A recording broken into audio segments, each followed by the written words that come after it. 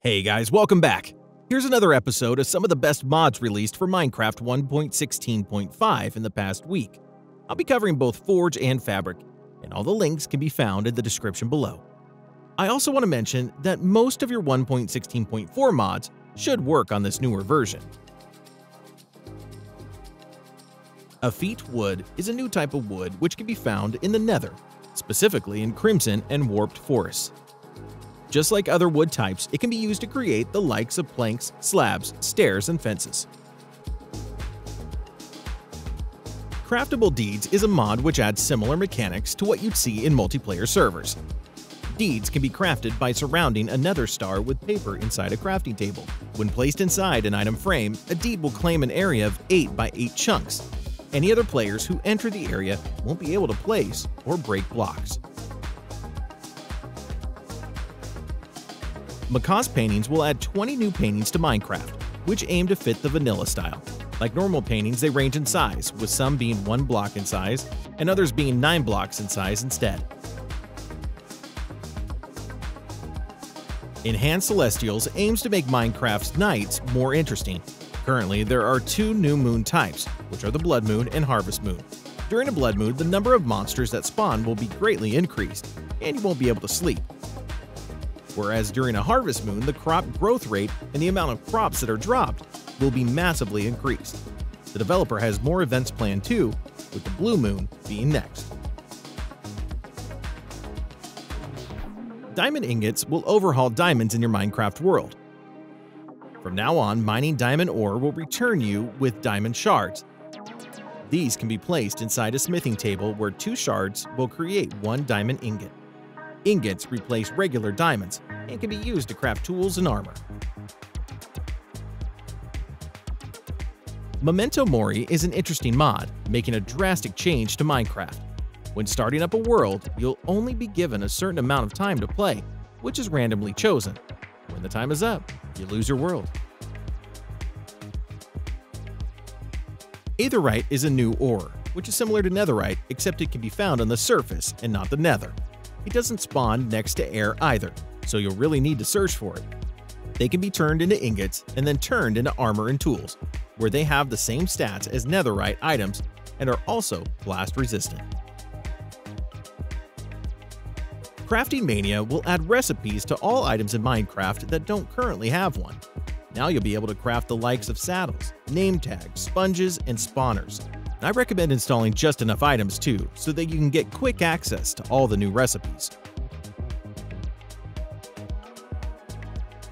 Cheesemaking will add 20 different types of cheeses to Minecraft, which provide different effects when consumed.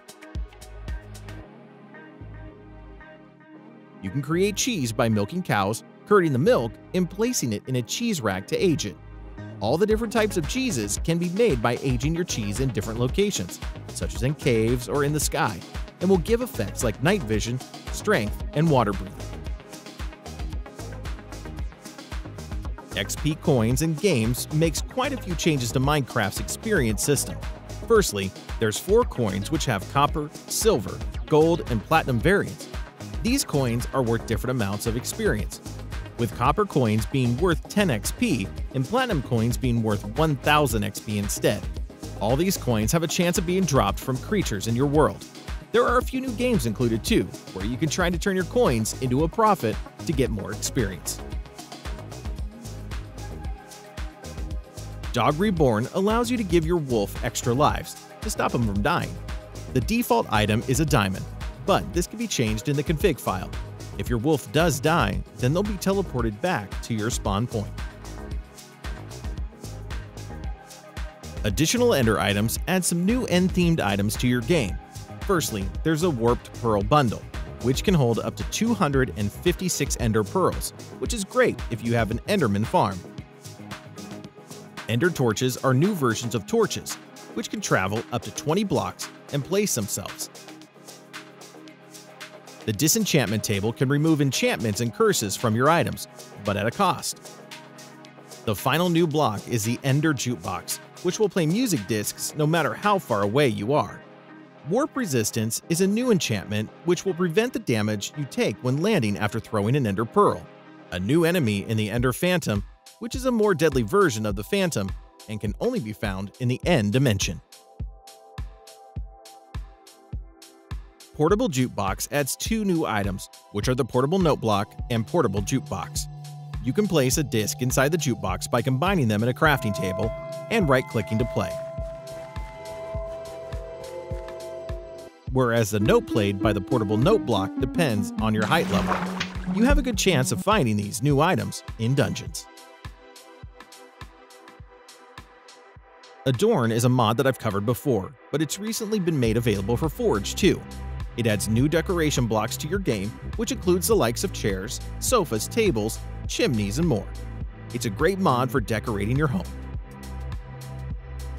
Prefab will allow you to instantly create structures in Minecraft, using the blueprints which the mod provides. The mod doesn't feel too easy either, as each blueprint costs compressed materials to make. As an example, creating the produce farm will cost you hundreds of brick, dirt, and glowstone. One of my favorite features of this mod is that you can preview structures before placing them. Overall, there are loads of structures to create, which includes houses, farms, greenhouses, and windmills. The developers also plan to add more structures soon. Time in a bottle will collect time while you're in your inventory, and can be used to accelerate the rate at which blocks tick. A great way to use it would be to use it on crops or furnaces. Feudal weaponry adds new medieval-themed weapons to Minecraft. You'll find the likes of maces, long swords, katans, and spears. Compared to regular weapons, they're more powerful, and they provide special effects such as applying bonus true damage and having increased reach. Dropz is a really interesting mod causing all drops to be physics-based. Instead of simply floating, items will hit the ground realistically and bounce off other blocks and items. If you sneak while dropping items, you can throw them with a lot of force instead, which can damage mobs. Guillotine is a new enchantment which has 2 levels and can be applied to your axes and swords. Currently, it will cause players to drop their heads when killed, having a 50% chance on level 1 and a 100% at level 2. Concrete Plus is a simple mod which adds new slab variants for concrete and all its colors. The developer has more planned for this mod, such as adding the stairs and walls variants in the future. Paradox Slabs is a small quality of life mod, which allows you to break double slab blocks individually, which is something I'd love to see included in the vanilla game. Colorful Masonry will allow you to create bricks of different colors that all match the included vanilla dyes. You can do this by creating a masonry oven and placing your clay and dye inside, as well as a fuel source to create the new bricks. There is stone cutter support too, allowing you to create walls, stairs, and slabs. Another small quality of life mod is Trample Disabler. When jumping on farmland-style blocks, you'll no longer break them. That concludes this list. Check out my channel for more Minecraft videos and subscribe for more.